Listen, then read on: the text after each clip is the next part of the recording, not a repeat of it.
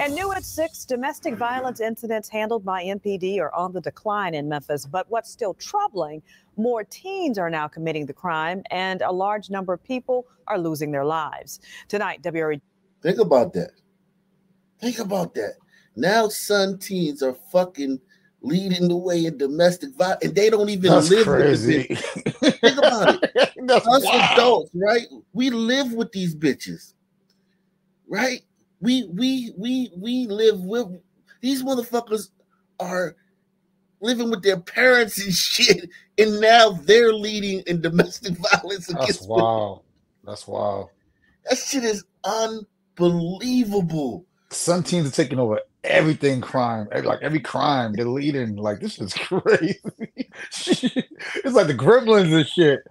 Just throw water on these motherfuckers and throw drugs on these motherfuckers, drugs or something. These motherfuckers is getting crazy and crazier. Shit. And new at 6, domestic violence incidents handled by MPD are on the decline in Memphis. But what's still troubling, more teens are now committing the crime, and a large number of people are losing their lives. Tonight, WREG's Alex Coleman takes a closer look at what city leaders hope to do about the problem. At a time when most Memphians are beleaguered by crime that they see or hear about almost every day, another crime that often hits closer to home goes unseen and unheard: domestic violence. Mentioned domestic violence increasing, and so I want to make certain that we unpack that today. What does that actually mean to the crime stats? The problem of domestic violence and its impact on crime was front and center at the City Council Committee meeting, where MPD top brass were questioned about the role of their domestic violence unit. The unit is responsible for investigating and assisting in the prosecution of simple assaults, aggravated assaults, harassment, stalking, and order of protection violations. Some of the things that we've seen with domestic violence this year, 6% of our calls that we get for service have been for domestic violence related incidents. That's 42,000, a little bit over 42,000 calls we received this year. MPD says the good news is there were actually fewer domestic. That's 6% of their calls. That's crazy.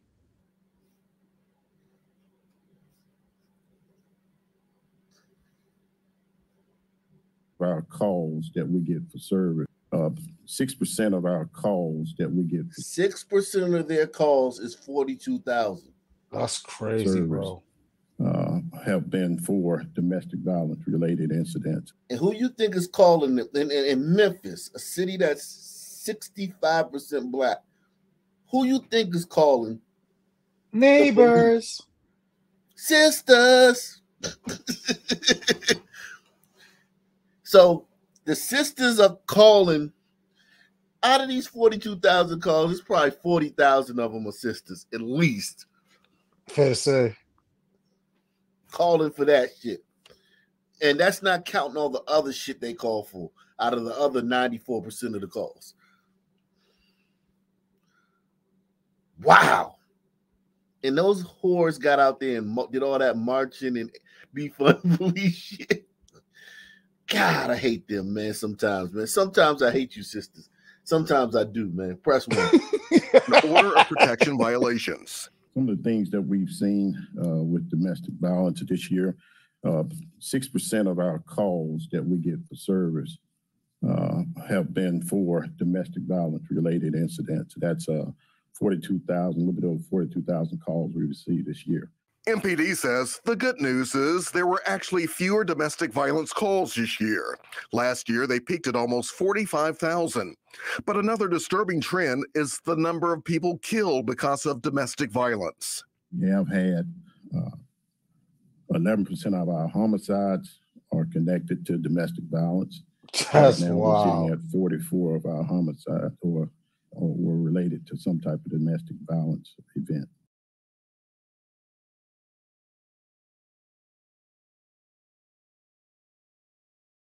You muted. You muted. Oh, you muted. Somebody said they average 700,000 calls a year in Memphis. Think about that. Just in the city of Memphis, son turds are calling the police let's just say, let's give them 600,000 of the calls. They're only 65% of the population. Let's give them 600,000. Let's say there's 7,000 calls. 600,000 are by sunturds, right? And this ain't like the police hearing gunshots and going to the scene or riding down the block and seeing some niggas. This is calls for service, okay? So this is separate from them just doing their police work. This is people calling them.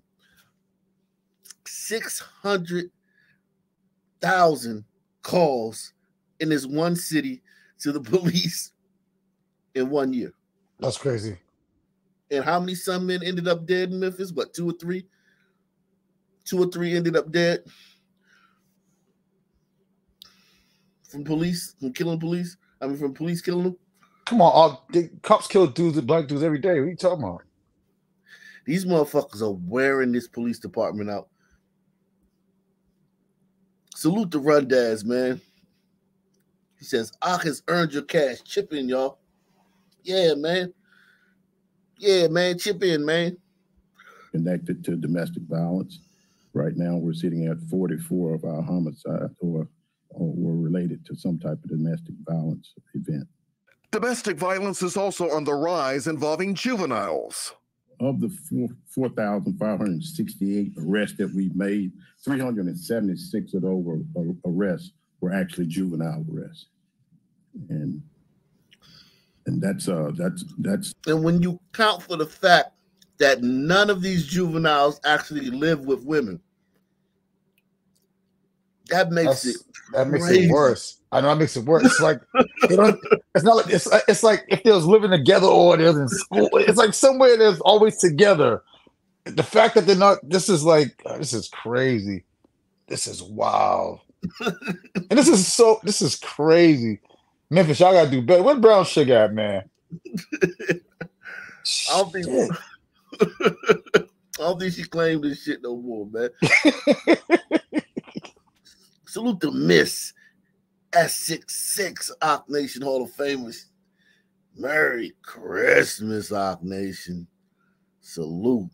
Merry Christmas. Yeah, man. It's just bizarre, man. It's just bizarre, man. Like, yo, man. 568 arrests that we've made, 376 of those arrests were actually juvenile arrests, and that's somewhat alarming. City leaders say more resources must be made available for domestic violence survivors and making sure they have a safe place to turn to in Memphis. That has been a bit of a perplexing point for our officers, because sometimes they don't want to leave that victim in the same environment where they, suffered the abuse. And we try to find different places for them. But the Family Safety Center is sort of like the hub. Alex Coleman, WREG TV, News Channel 3.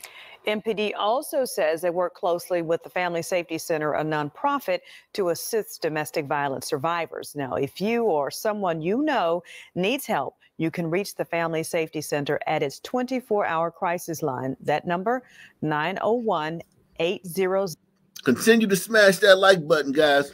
6064. Well, tonight in West Memphis, a man is dead after a high-speed crash involving an Arkansas state trooper near the